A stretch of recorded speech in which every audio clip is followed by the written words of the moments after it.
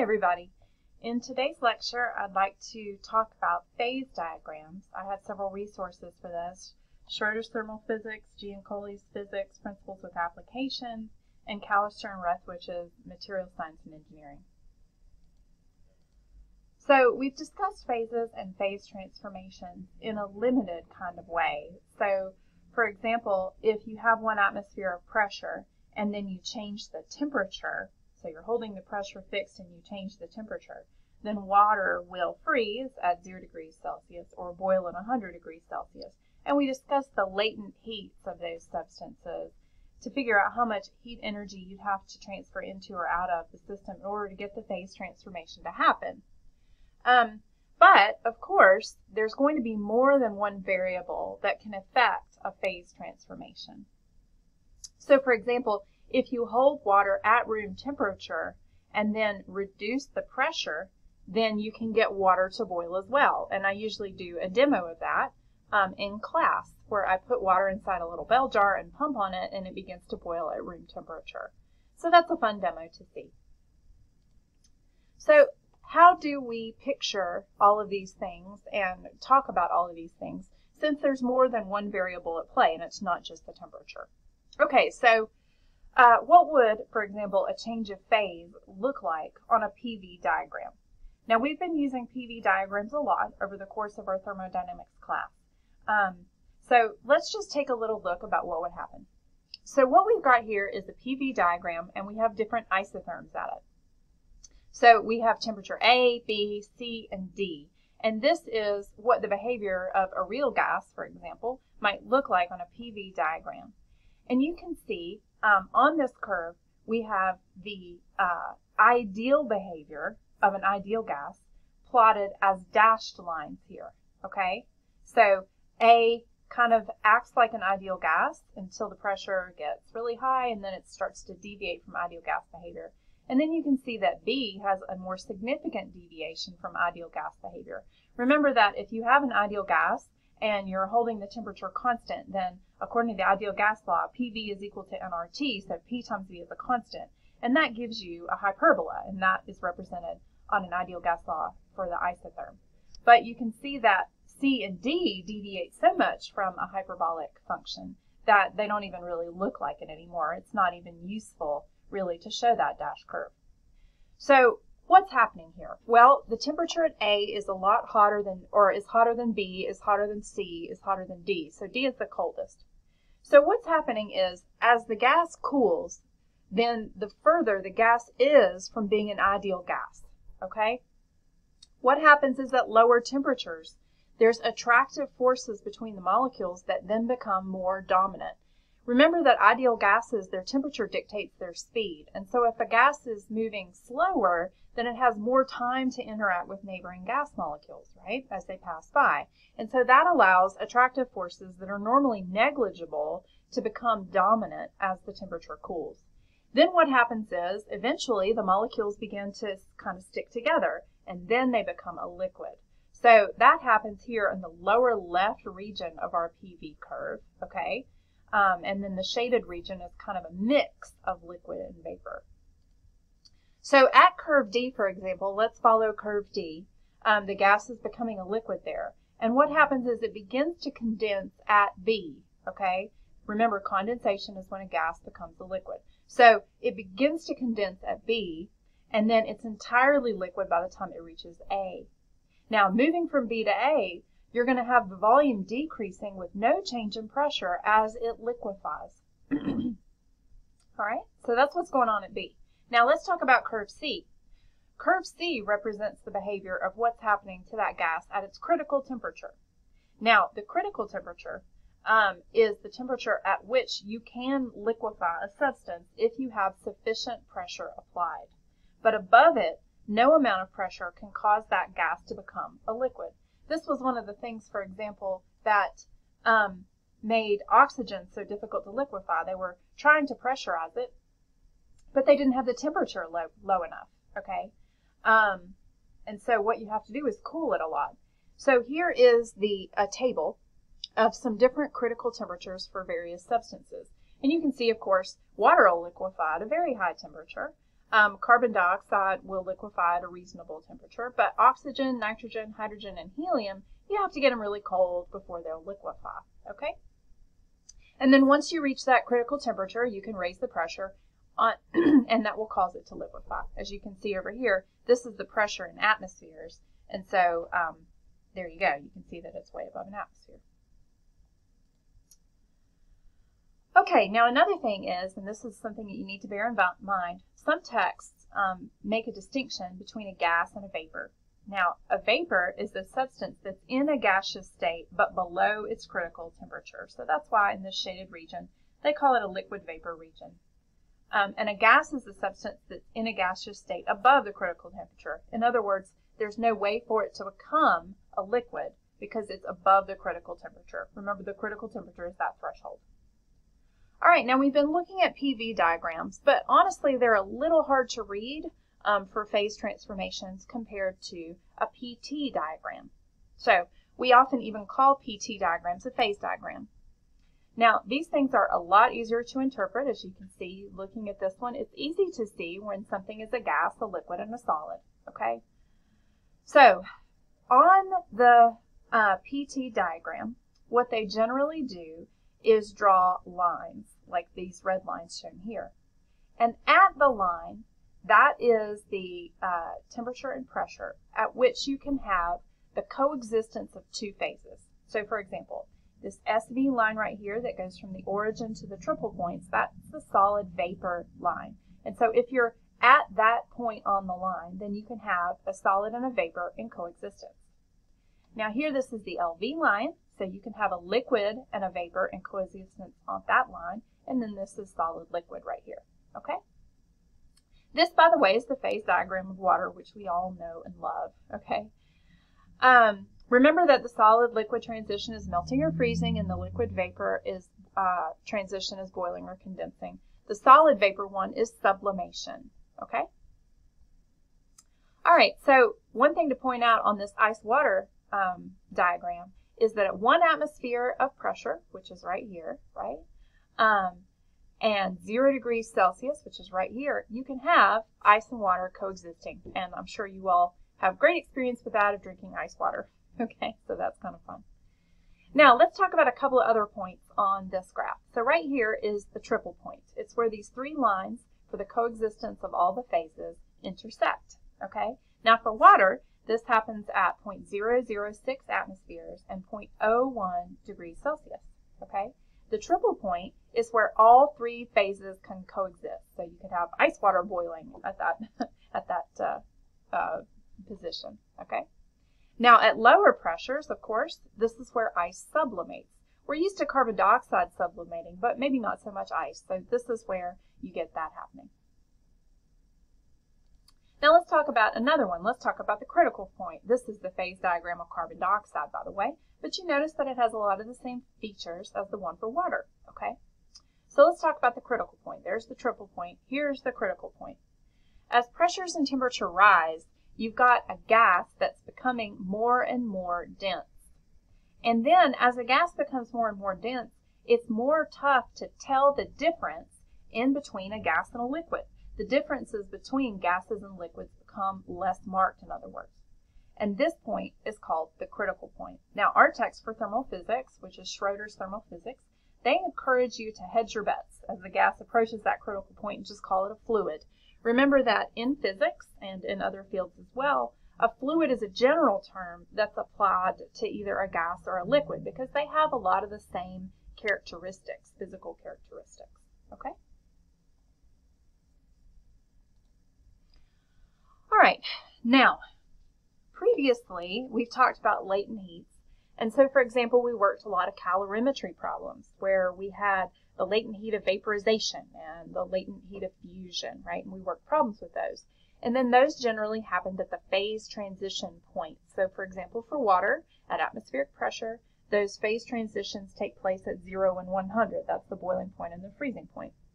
But it's also true that you can get things evaporating and things condensing at temperatures other than 100 degrees Celsius, for example, or 0 degrees Celsius. We're all familiar with this because when we sweat, the water from our sweat evaporates from our skin, and that's a cooling process. And of course, that doesn't have to happen at 100 degrees Celsius. It happens at lower temperatures too. It's just that the latent heat of vaporization will change values as you change your temperature, okay? So, for example, if I pull up a website here, let's see, Engineering Toolbox is a nice one. Let me pull this one up for you. You can find the latent heat of vaporization for different temperatures, okay? So here is a graph of the heat of vaporization of water in joules per kilogram as the temperature changes in degrees C, and you can see that it's a function of temperature, okay? Now, of course, it takes less energy to evaporate water as the water gets hotter, okay? And you can see that happening as a function of the temperature, okay? So it's important to remember that these things don't just take place at the transition temperature. All right, now, if you are in a situation where, let's say, you have a glass of water sitting out, right, just sitting on a table, then what's happening is there are two processes taking place. The water in the glass is evaporating out of the glass, okay, so that's the evaporation. And then water in the air is also condensing into the water in the cup, okay? So both of those things are happening. When those two processes are in equilibrium, then the vapor just above the liquid is said to be saturated, and the pressure is the saturated vapor pressure. Remember, we talked about partial pressures of different gases in the air, okay? This was in a previous lecture.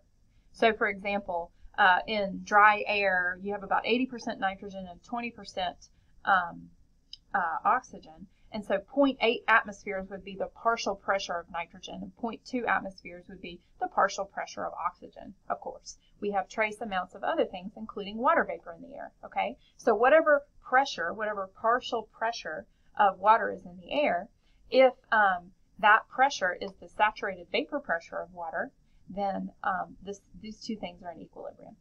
So let's look at what these vapor pressures are for different temperatures.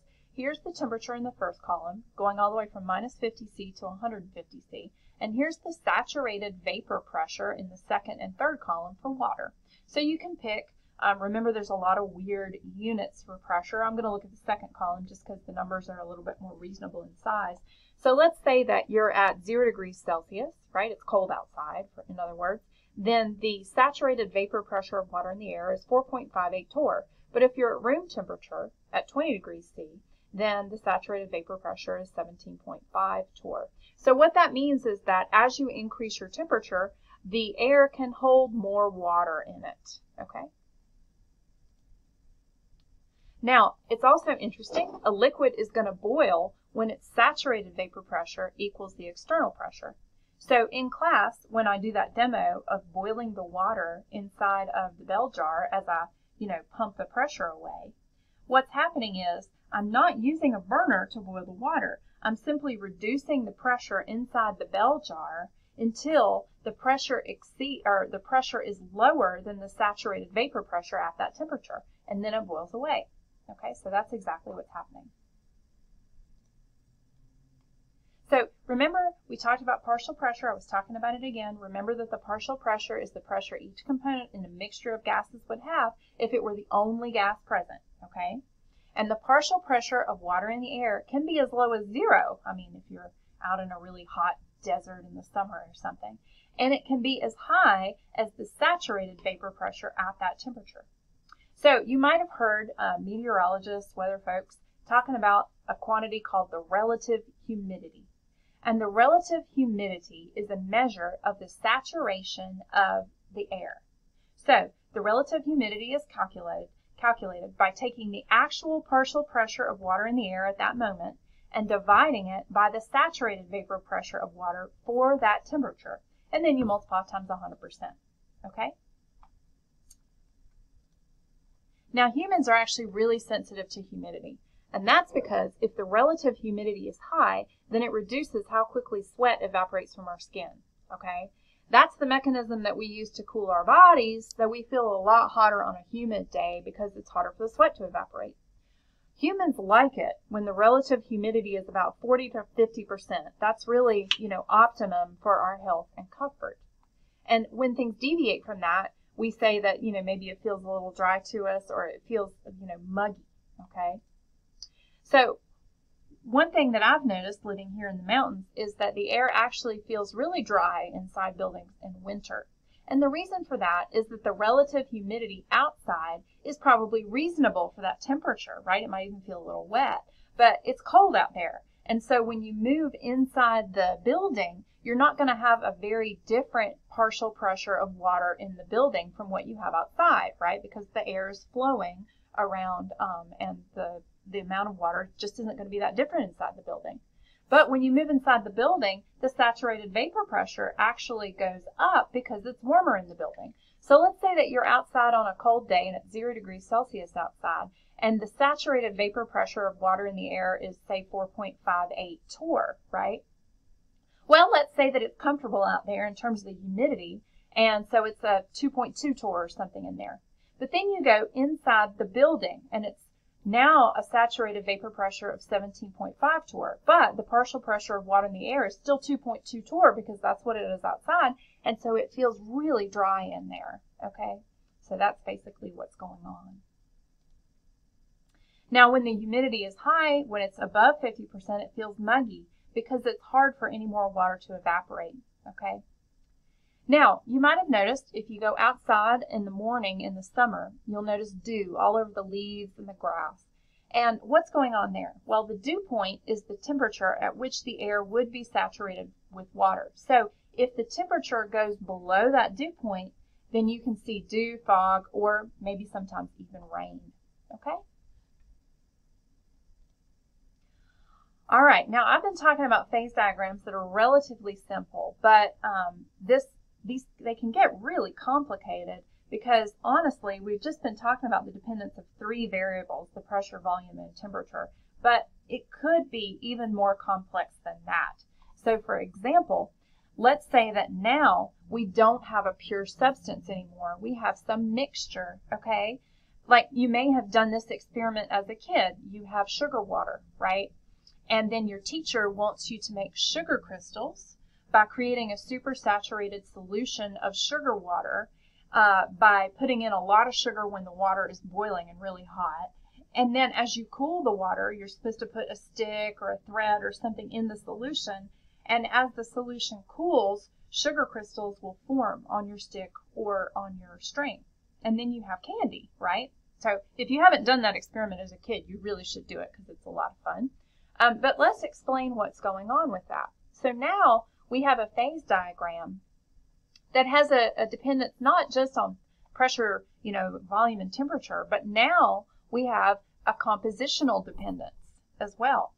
So let's read this off. If we have on this bottom axis a composition percentage, in other words, a weight percentage of sugar, so we're 0 over here, we're just plain water, and then all the way on the right-hand side at 100, we've got pure sugar, okay, no water. So in reality, when we're at sugar water, we're going to be somewhere in here.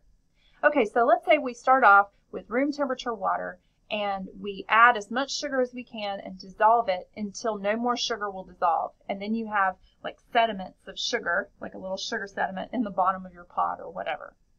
Then you put your pot on the burner and you start to heat the burner up, and the sugar water temperature starts to rise.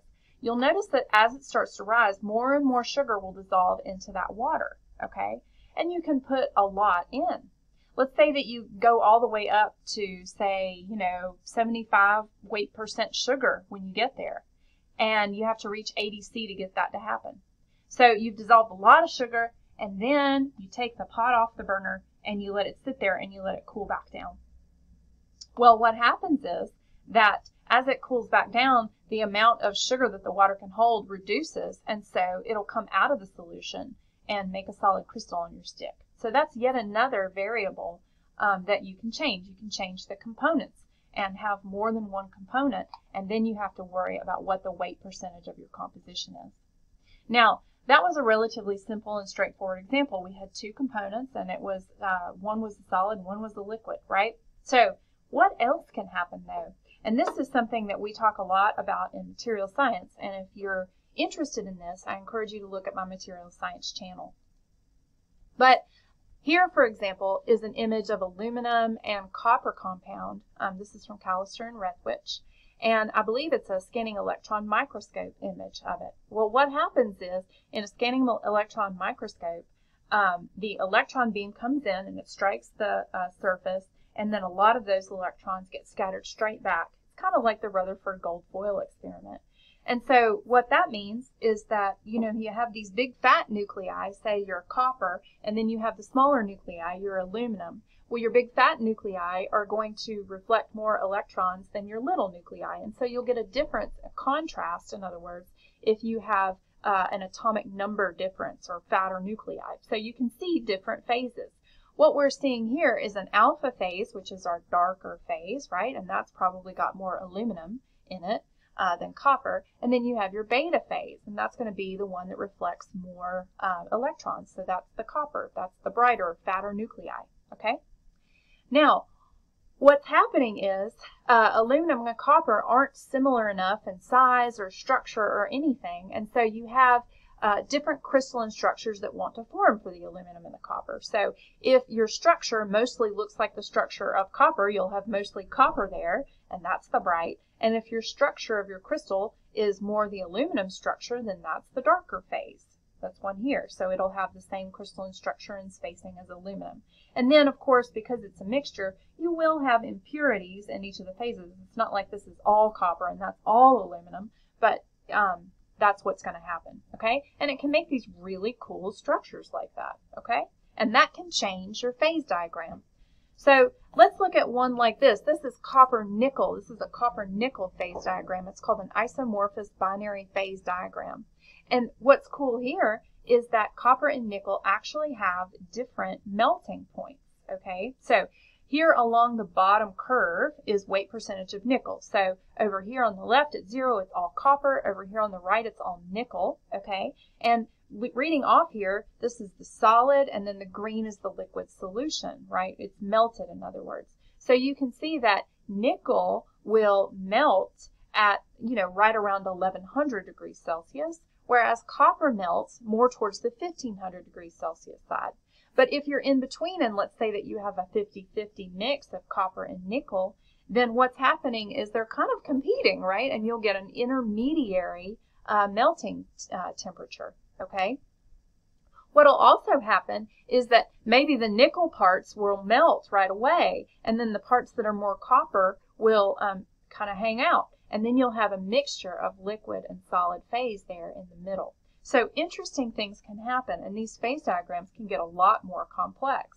So here's another example. This is a binary eutectic system. So this is copper and silver. So over here, all the way copper, over on the right, all the way silver. And here, there's actually a percentage composition. It's called 71.9% here. This is the eutectic point, right, where the melting transition temperature for the mixture at that weight percentage is actually lower than it is for either of the pure substances. You can see that, here copper about 1100 degrees Celsius, here silver more towards 1000. But at the eutectic point, it's close to 800.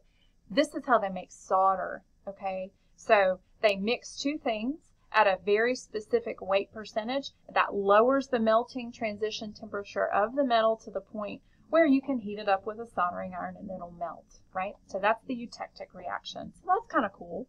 And I have a lot more information about this on my material science channel.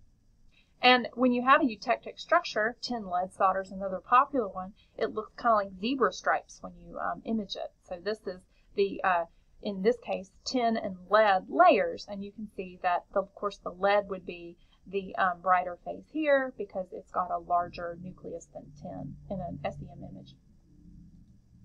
And then, these phase transition diagrams can actually get really super crazy. This is copper zinc, and they're very different. They form all kinds of different, not just liquid phases, but these are all different solid phases. So you've got an alpha phase, a beta phase, a gamma phase, a beta prime phase, an epsilon phase, a delta phase, a gamma phase. It just keeps going, right? And my students always say it's a giraffe, right? So that's what that looks like. So if you have a deeper interest in these phase diagrams, they can get really cool, really interesting. The materials can do some amazing things if you pick the right phase, and they have properties that material scientists find very useful. So if you find that interesting, I do encourage you to go over to the Material Science channel where I talk about this a lot more. But in the meantime, I just wanted to give you a little window into phase transition diagrams and phase diagrams, and maybe show you that they're not quite as simple as you might have been led to believe in your 1000 level physics class. Okay, thanks so much. I hope you understood that and enjoyed it. And as always, I'll see you in class.